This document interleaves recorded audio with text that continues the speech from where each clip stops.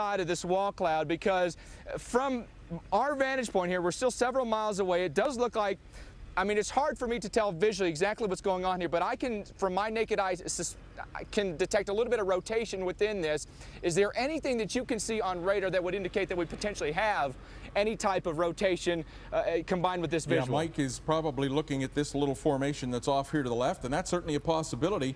Let's take a look at our radar, our 3D radar now, and see what that takes a look at. So certainly a possibility here. This could be a tornado that's beginning to form off to the left. We could have something come down also right out of the wall cloud. Do we have our 3D radar available? Well, certainly, Mike, we're keeping an eye on that lobe off to the left of the wall cloud as well as underneath the wall cloud. Dr. Forbes, could we be potentially looking at a wedge tornado developing here off to the left? Because it's hard, I mean, it doesn't have that classic cone shape to it right now, but it definitely looks like there's now a different appendage to the main section of the lowering wall cloud. Yeah, certainly, and it does appear that there's trying to be some kind of a little, potentially a little funnel protruding out of that. Of course, sometimes these are red herrings, that they're just little elements. I think mostly what we're seeing here is elements of ascent, but certainly that's a very active area.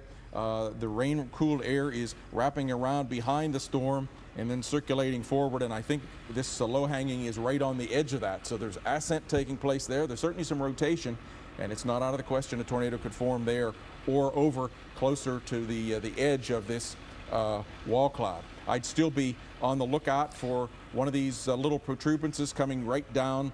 Now there's something hanging a little bit lower down out of this near the center of that wall cloud, so that's certainly a good candidate as well. Dr. Forbes, when I listen to the scanner, I hear Dr. Wormer saying this is what they've been looking for. This one is getting even more intense. Probes have been deployed, stick nets have been deployed, and when the radars need to scan on this, what is the advantage to them being screened left on this? So if you're looking at your TV right now, it'd be off to your left. What is the advantage to the radars being on the south and southeastern side of this particular storm? Well, the thing you want to have not happen is to get the radars in the hail, and so with the storm moving east, you want to keep the radars to the south, one of them a little bit to the southwest, one to the southeast. That gives you two different vantage points. The individual single Doppler radar can only measure the flow directly toward and away from the radar, and so by having two of them spaced apart, you can get the full three-dimensional measurement of the wind instead of just the in and out component. And they'll merge those together with the computer analyses that they have. Here you're seeing a little bit more change of structure now to that low-hanging portion. It's looking like it's turning like this. Another little spot trying to come down. Often it's these areas right at the edges of the rain shafts where tornadoes will come down. So I'm still continuing to monitor two areas here underneath Mike's cloud for that possibility of a tornado.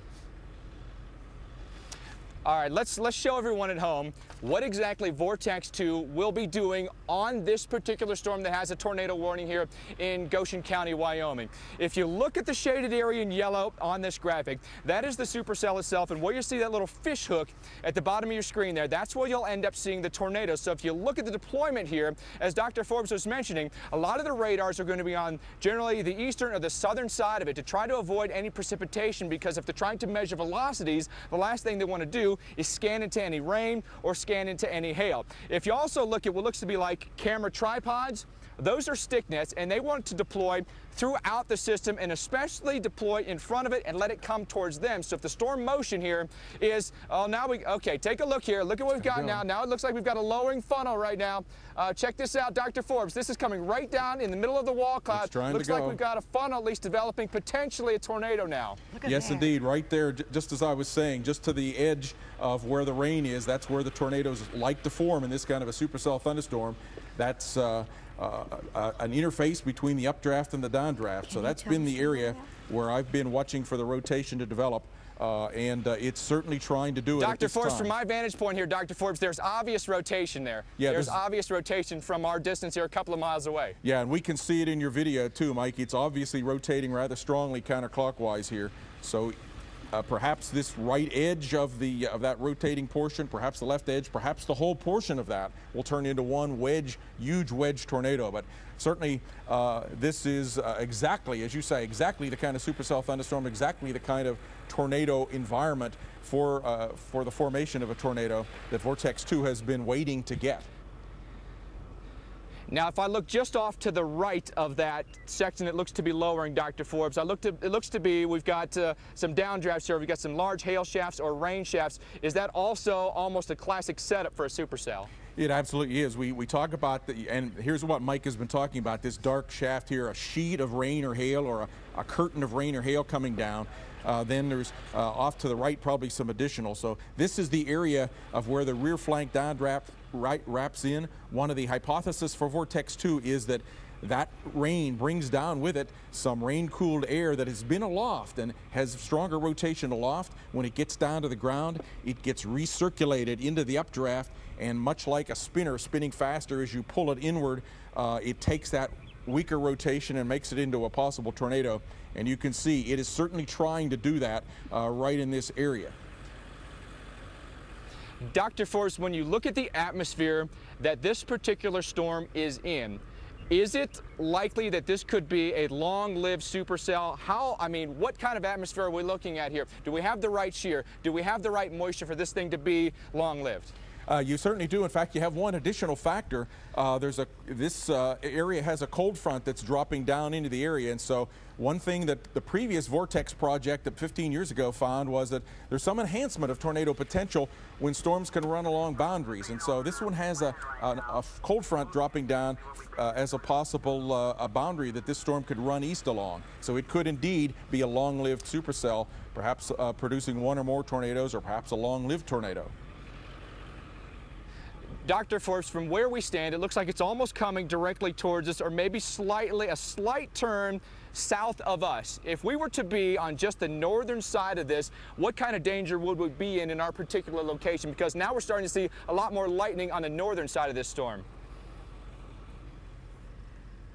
I'm sorry, Mike, repeat. I didn't hear your question. I'm sorry, Dr. Forbes. This storm looks to be taking a turn right towards us, or maybe just slightly south of us.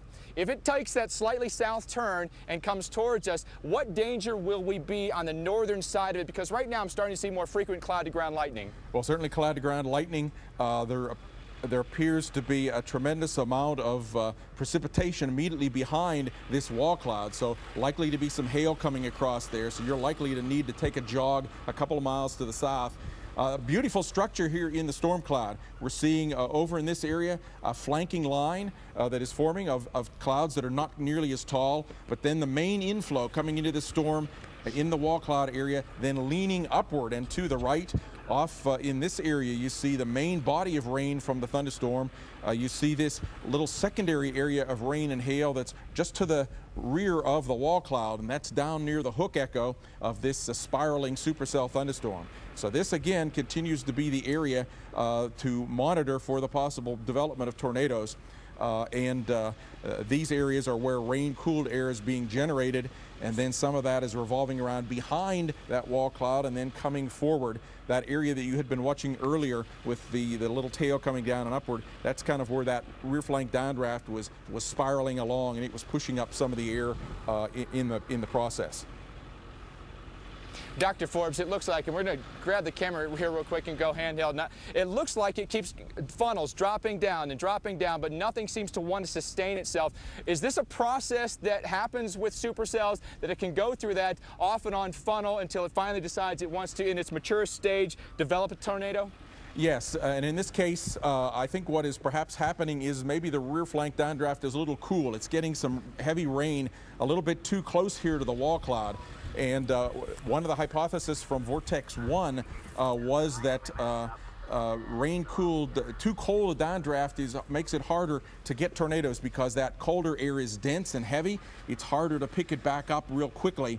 But as you say, we keep trying to get tornadoes. We get a little cone-shaped, wedge-shaped funnels hanging down. It's definitely doing it more now than we've seen before, trying to produce tornadoes. Yeah, there you go, Dr. Forbes. That one looks more impressive than any one we've seen so far. Yeah, that funnel is coming down. Hard to tell if that's actually reaching the ground or not. Yeah, especially with the rain curtains behind it there, it's hard to tell. What you would be looking for would be down near the ground, a little debris cloud kicking up. But with the rain in behind there, it's hard to get a clear